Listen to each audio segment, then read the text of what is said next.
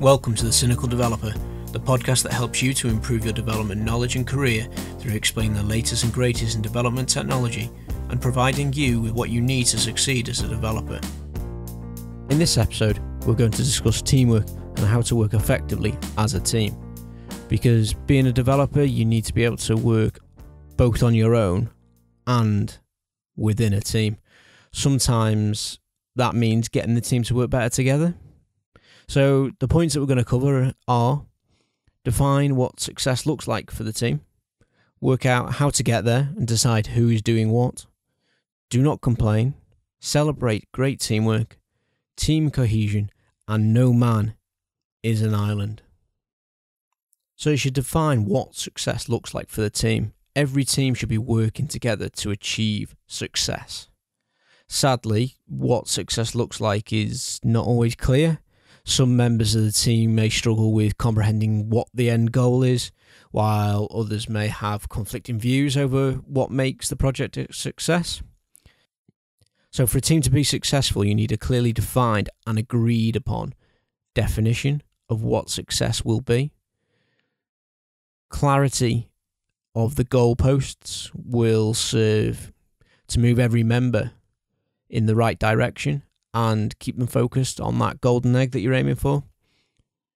Working out what that strategy is and how it's executed is also a team effort. Get everyone involved, get them to sort it out, get them to work out how to get there and decide who is doing what. Working out the strategy can be something that you could do on your own, or it could be something that you can work on as a team, make it a team effort and get everyone involved to work out how to get there and decide who's doing what. You should make sure you know every team member's skills and flaws, know their values, their beliefs, and understand how they work best and which bits they're not so good at. Know their strengths and weaknesses. So if you followed my advice so far, you've already agreed a clear definition of what success is with the team. And now's the time to work out exactly the strategy that you will, together, use to conquer this challenge and do it in the most successful and effective way to get to that ultimate goal. Because when you fail to plan, you plan to fail. So when you fail to know your team members and how they work together, you fail yourself and you will inevitably fail at achieving success. Without knowing a team member's drives and passions and talents and flaws, you can't ensure that every member is chasing the goal in the best way, and you won't be getting the most out of that person because you don't know what they're good at and what they're bad at. Play to their strengths. Make sure that person is doing the most that they can for you. So you have no option but to choose a strategy and to use it with the team. You may not be the team leader or the senior developer, but stand up and be counted. Why not? Explain how you think the team should approach the current problem. Give reasons why you think the way that you do. Explain why you think Sam will be the best front-end developer because she enjoys battling JavaScript demons, and that Eric needs to be on the business logic because his attention to detail, coupled with his sector knowledge, it makes him better than anyone else on the team. This will also show the team that you're paying attention, and on an individual basis, those team members are going to appreciate that you're applying worth to them as a developer and as a person in the team as well. And working out how best to defeat the dragon before you. Don't forget that other teams are there to help you. Bring in other developer teams. Bring in the testers and the QAs and the DBAs. Get them all involved. If you can get everyone that's going to be touching the project, pushing in the same direction, working towards that same goal in a united way, you can't fail but to succeed. Well, unless the business changes direction halfway through the project, and I might be just rubbing old war wounds here, but possibly some newer ones. But that does happen, and don't see those as failures. You did the best that you could, but as long as everybody's pushing in the right direction and the business doesn't change what the goal is, then you should be good. Now, talking about the business changing what they want, don't complain. Do not complain. Now, we're all guilty of this, me included, bitching about the problem or problems you're facing, how unsympathetic the business is to your plight, how stupid the idea is that the business is forcing upon you and it's never going to make any money. It's not your call. This only fuels fire in your team. And I don't mean fire to get things done, but little destructive fires. Little fire demons burning the place down from the inside out.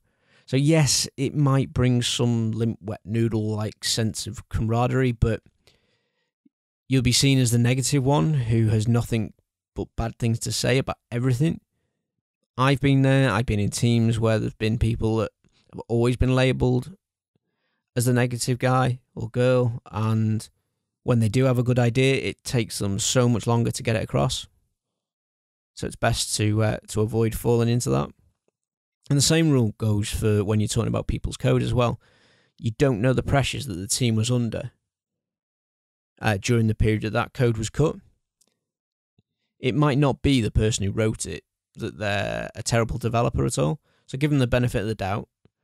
And I say this because if you're sniping about terrible work that was done before, that person may still be in your team, and all you're doing is winding them up, and it's probably going to push your team apart. It's not going to help you to achieve that goal of success that you're all working towards. So it's best just to take it at face value, change it where it's needed, and just get it done. Yes, there's awful code out there. Yes, it's written badly. Yes, it's not stable. Yes, it's not tested, but that's just the way it is. Deal with it. So that's a little bit negative. But on a brighter note, celebrate good teamwork and great teamwork. Developers, on the whole, tend to be lone crusaders, out to change the world, one semicolon at a time. By the nature, we don't work well together. You know, we want to be on our own and take everything on and that. This is where positive reinforcement comes in and celebrating the victories. When stuff gets done, congratulate team members. When they show you stuff that they've been working on, tell them that you're impressed with what they've done. Emphasize how what they've just achieved will make attaining the final goal so much easier. You know, easier than what you thought it was going to be when you first looked at it all. Everyone enjoys having their backs patted from time to time, and back patting is not a bad habit to get into. Your team members will feel needed and worthy, and they'll want to meet the deadline, and they'll want to do the work, and they'll want to listen to you because they know that you appreciate what they're doing. You know, it's all part of bringing that team together in team cohesion. Now, being in a team is much more than just sitting at the same set of desks and working on the same code base or the same project. It's about communicating, sharing, socializing. It doesn't have to mean going down to the pub or spending weekends with the same people that you spend every day with, but maybe grab lunch together, talk about their side projects, their family, their hobbies, break down those barriers of professional silence.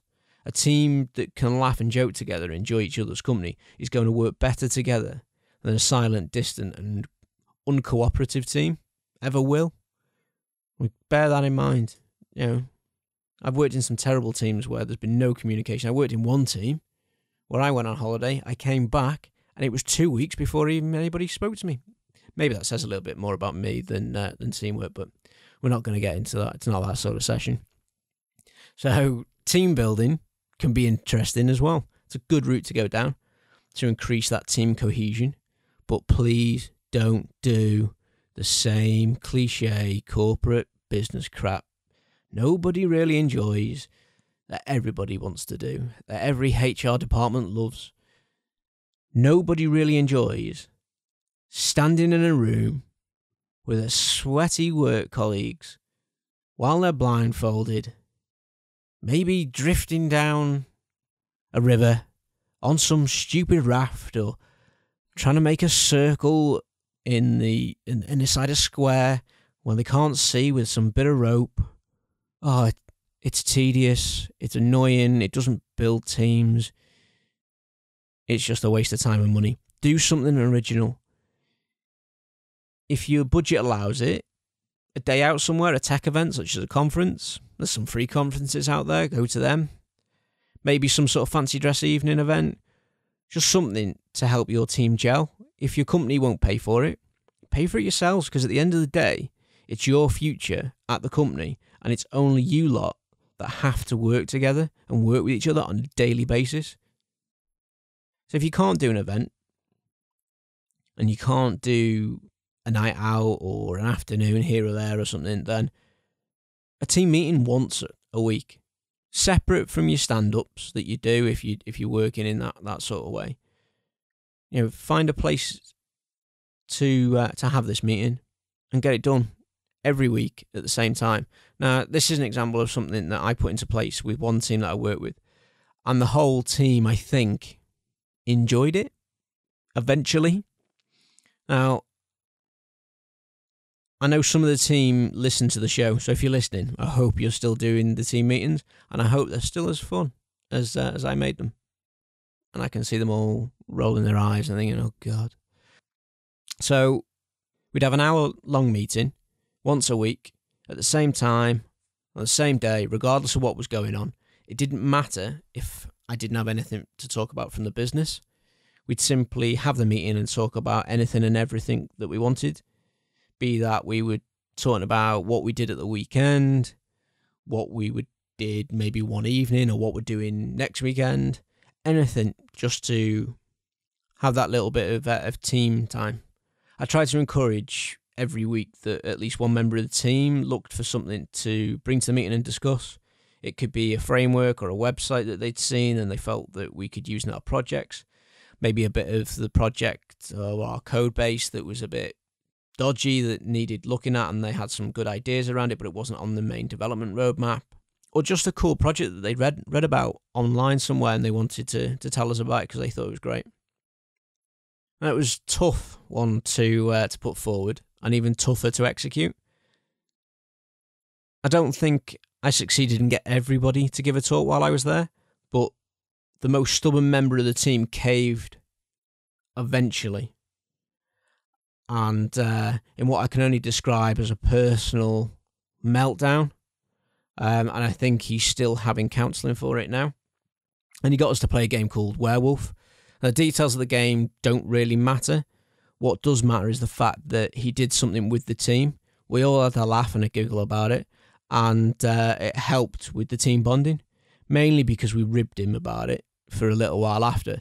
But everybody started to realise that we are all just normal people, that we want to get stuff done, and we're not all there just to shout and argue, because we used to do quite a lot of that as well. And I know that pushing other members of the team helped them develop confidence. One member of the team was very quiet and shy when I first came in to the business. He'd never expressed an opinion on anything until I started to pick on him in meetings, asking for his opinion, getting him to talk, pulling him out and saying, look, what do you think? What's your opinion on it? Would you do it this way? So after a short time of me nagging him on these meetings and on these topics and that, and trying to get him to bring something to a meeting to benefit the team, he did it. He sat in the meeting ready to tell the team what he had found that would benefit the team. He turned to me and said, I have two things that will benefit you and the team. These two things are, firstly, shut up and listen to others in meetings, and secondly, listen to others and shut up in meetings.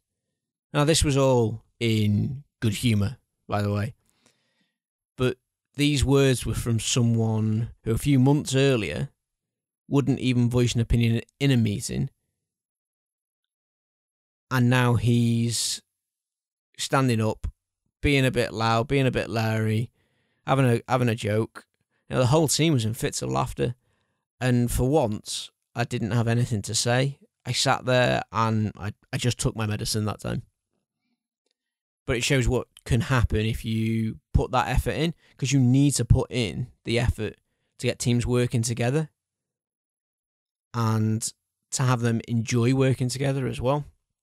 And as a small, famous green guy from a marsh on some faraway planet once said, do or do not. There is no try. And there is no try to get a team to work together. You either get the team to work together or you don't. It's that simple. And there are going to be times where the team just won't work together, and there are things that need to be done at that stage, but I'm not going to cover that really too much today. Now, no man is an island.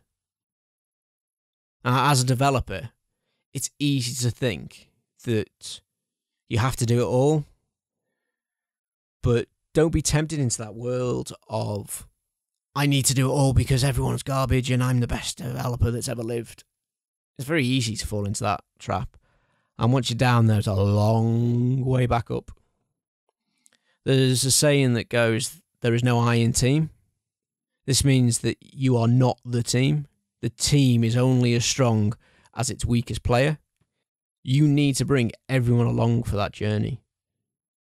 At the end of it, you'll be a better person for it, and more importantly, a better team for it. And keep these words in the forefront of your mind when you get the urge to run your God complex on the next project. You're not indispensable. You are not the only developer in the team. You are not the only developer who can write good code, and you're not the only developer that understands this project. You're a cog in the machine. How big and how important a cog you are is down to you and your attitude. Having a crappy attitude and working 100 times harder and longer than everyone in the team doesn't mean you're the best and most important. In fact, it probably means that your smallest cog's spinning too fast for your job that you're doing. You need to slow down, size up what you need to do, and find a better way to do it. Find a better fit in your team for your skills. That might mean you just have to grow up a little bit and become a bigger cog. But it's worth standing back and thinking about it if you do feel that you are working 100 times or 1,000 times harder than anyone else in the team. If you have this issue with a team member and discussing it with them isn't helping, maybe it's time for that person to find something else. A single bad developer can poison a whole team and the efforts that it's trying to produce. Sometimes that person doesn't even know that they're doing it. So it's always best to nip it in the bud at the first signs where possible. Now, it's probably not the cheeriest notes to end an episode on, but hopefully it's given you food for thought and some ideas of where to go and what to do. So the points that we've covered in today's episode were: define what success looks like for the team. So work out what you want to get out of that goal, out of that project. Work out how you're going to get there and decide who in the team is going to do what. Don't complain about projects and things that you've got to do. Celebrate great teamwork. Develop team cohesion. And understand that no man is an island. Now, if you have any feedback or you want to get on the podcast, then please do get in touch with me. Write something in the comments on the website. Contact me on Twitter. Make sure you subscribe, because next week we're going to be talking to a returning guest, Jonathan Bullock. He's coming back to talk about ASCII Doctor this time. He was on talking about JBake, one of his open source projects previously. So thanks for listening to Cynical Developer. I'm James Stoddart, and this was Working Better Together. If you enjoyed this episode, please leave a review on your favourite podcast platform and help the Cynical Developer to grow by increasing its audience.